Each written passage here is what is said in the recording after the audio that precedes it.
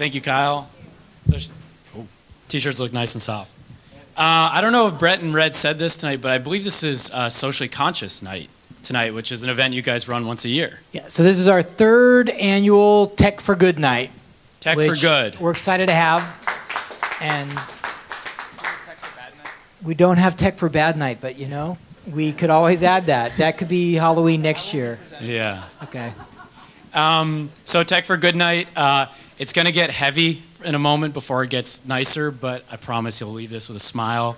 I'm really excited to announce this project. It's very near and dear to me, and we are QuickWIC, and we are trying to end the scourge of malnutrition for the nation's youngest and most vulnerable children. So there is a picture of a child who's hungry in the next slide. I'm warning you, but there's only one of them. So only one picture.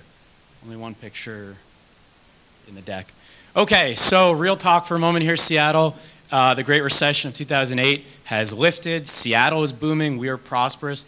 But the reality is we've discovered there's a large section of jobs, be they in industry, blue-collar jobs that have left this country and are not coming back. And the reality is there's a large swath of Americans that are left behind or left without work. And today, the numbers for hunger in America are growing, which is distressing.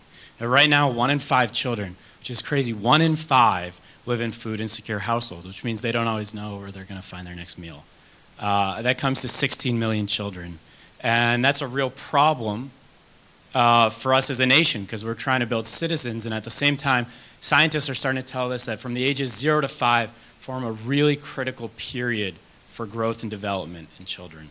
There's some stats. They say in the first year of life, 60% of all the nutrition you consume goes to your brain. Within the first 3 years on this planet, 80% of all the synaptic connections in your brain are formed. So this is really important. This is about preparing kids for kindergarten, preparing kids to succeed. So the good news is, for those of you engineers, we just took 16 million children. We've reduced the scope. We now have 8 million children, infants from 0 to 5. We can focus on, cut the scope of the problem in 2 by half. But you're probably thinking now, how are 5 programmers in Ballard going to look after feeding 8 million infants? And the good news here again, there's a lot of buttons on this. The good news here again is that we're actually not alone in this mission. There's actually a federal government agency that's tasked with exactly that, with providing supplemental nutrition for low-income families across America. Who here has heard of WIC? Wow, awesome, that's great. Does anybody know anybody on WIC? Or that's terrific, terrific. So WIC is a program that provides supplemental nutrition for low-income pregnant mothers, nursing mothers, children up to the age of 5, and it's across the nation. It has 9 million users. It gives out over $9 billion in benefits, and it's a terrific program.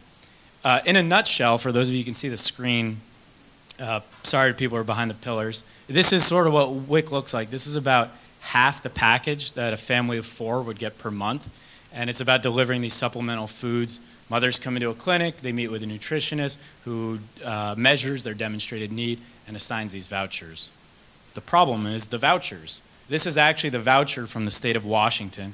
From this small slip of paper, the mothers and participants on this program are expected to ascertain what brands they can purchase, what foods are approved, and what quantity they have remaining.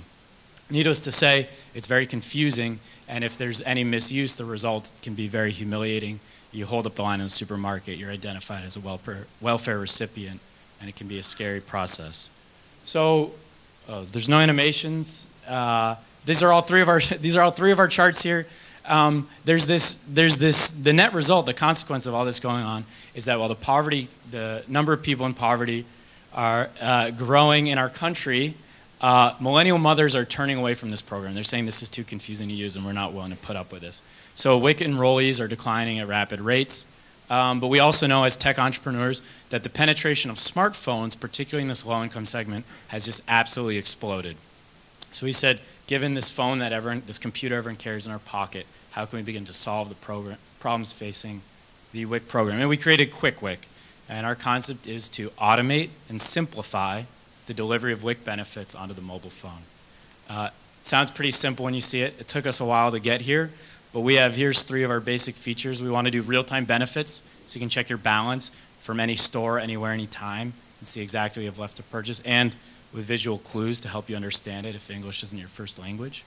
We can use the camera on the phone as a barcode scanner, which is a really cool way to instantly verify if any product in any store is available to you.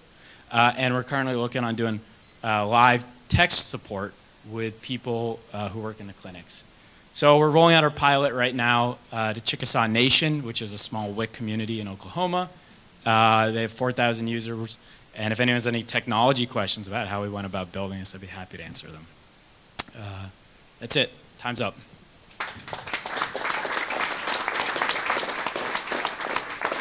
Yes? Who are you selling to? Are you selling to the government as a better way to facilitate this? Yeah, so right now we're trying to sell to state agencies. There's 90 different organizations that put together WIC. It's all 50 states, territories, and a lot of Native American tribes.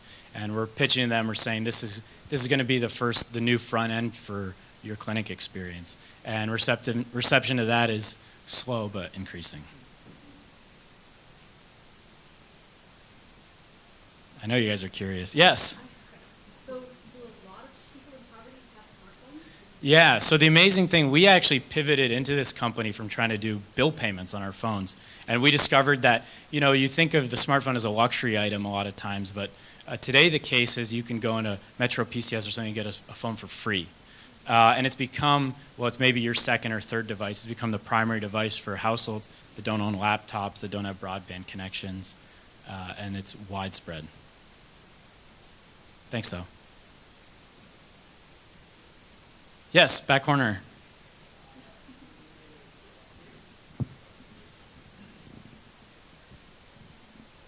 Yeah, so this has been our biggest challenge to date, is that we're trying to sell to these government agencies, and the sales cycle for our first client was a year long. There's not a lot of early adopters, oftentimes in government, but we've been to a few conferences and we keep hitting them over the head with this, and everyone says, hey, I'm getting 20-year-old mothers right now, and they glaze over when I talk to them, but they're on their phones all the time. What can we do? And we're hoping that people will start figuring this out as an answer. Yes?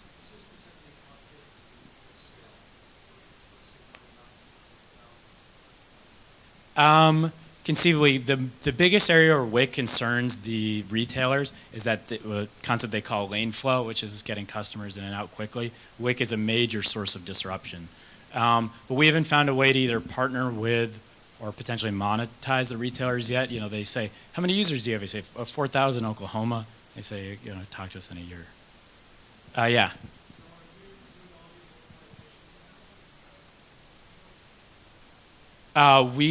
We've built everything entirely in-house, and we've been on the road or on the phone talking to the basically departments of public health at the 50 states.